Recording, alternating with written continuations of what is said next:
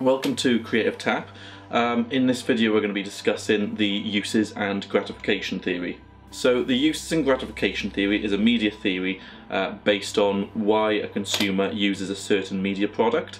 So a lot of media theories tend to go around saying that a media product influences the audience, but this theory is more about why an audience picks a certain media product. So for example, why have you chosen this video? And it's a form of information or education.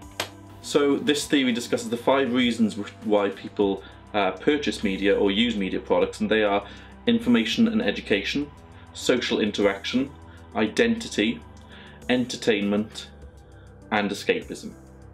So first of all, we're going to look at entertainment. So for example, you'll probably go and watch the latest Marvel film, or you'll watch whatever you choose to watch on TV, and one of those reasons you'll watch it is purely for entertainment reasons, because you'll find that entertaining. So that could be the latest game, it could be a magazine which you find entertaining. So you are going out there into the world purchasing a media product because it entertains you, and that is one of the uses and gratification theories. The second theory which I'm going to discuss is social interaction. So this is quite an interesting one, and one which I'm familiar with quite a lot. So for example, I don't like football, but I will watch Match of the Day on a Sunday quite often, so I have something to talk about in work with my colleagues. So that's what the social integration model is about. It's basically you're using media products so you have something to talk about. So it could be that all your friends have downloaded or are playing the latest game with the latest mods and everything like that, and maybe one of the only reasons you're doing that is so that you can, join in that conversation, which is exactly my example. I'll watch Match of the Day, not really into football, but it's just something I can talk to my colleagues in the office about on a Monday. The third one we'll look at is information and education, and it's quite likely that one of the reasons you're watching this video is to be informed and educated about something. Now this can go as far as documentaries, watching the news, buying a newspaper. It could even be reading an online article about a film so you can be informed on what the rating of that film is. It could be any online YouTube tutorial. Maybe you're looking at how to edit a film together or something like that. So that's another use and gratification that an audience can get out of a product. It's to inform and educate them. This can even go as far as buying one of those walkthrough books which you can get for games. For example, when I was younger, I couldn't complete GTA, so I would buy this book in game and it would show me how to complete certain missions. Now that is, it falls into probably entertainment, because the game is entertaining for me, and it's information and educating me how to actually get past that. So you probably used this before. So the next one I want to talk about is personal identity. Now this is quite a big one.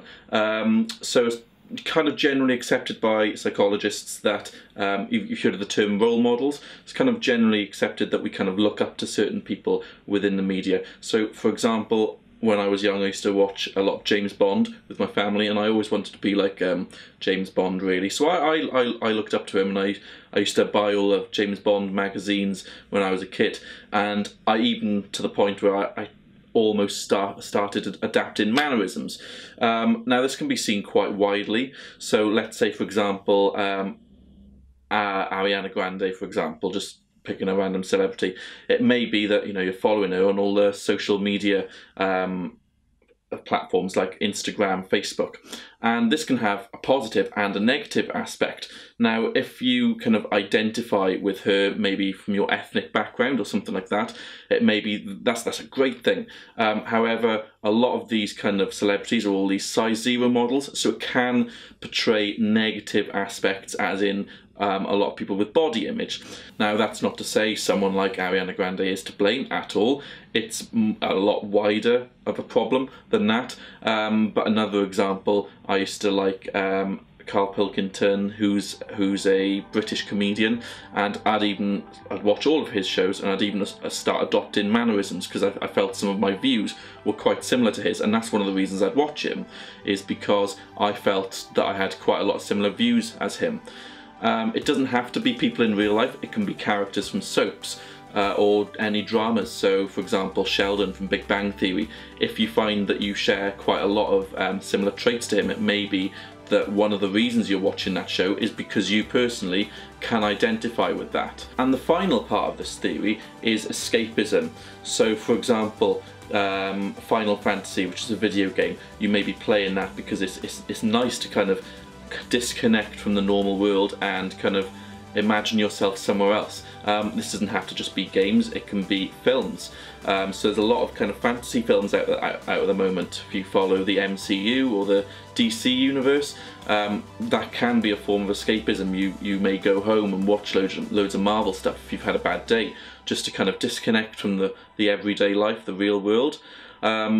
A personal thing for me is I'll often listen to music a lot of the time. I'm always listening to music, and that helps me kind of disconnect from kind of the real life. I listen to kind of upbeat, sort of sometimes indie, sometimes dancey kind of music, purely to kind of disconnect and kind of, you know, it probably releases endorphins, to be honest, and it's just that form of escapism. You're kind of forgetting about, you know, everything you've got to worry about, and yeah, it's a form of escapism. So quite a common one again, can fall into film, music, video games, any product. It's very dependent on the audience. So that is the uses and gratifications theory. It's a theory based on why consumers purchase or use media products.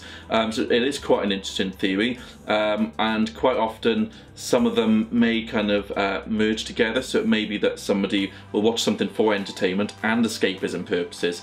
It may be that they'll watch or use a media product to inform themselves and for social interaction. So they need to be informed about something and educated about something so that they can join in this conversation at work or in school. So I hope you enjoyed this video. Feel free to check out our others, give us a subscribe, a like, comment on what you'd want to see next, just so we know what other content to give you. And cheers for consuming this product, and I hope it did inform and educate you. So cheers.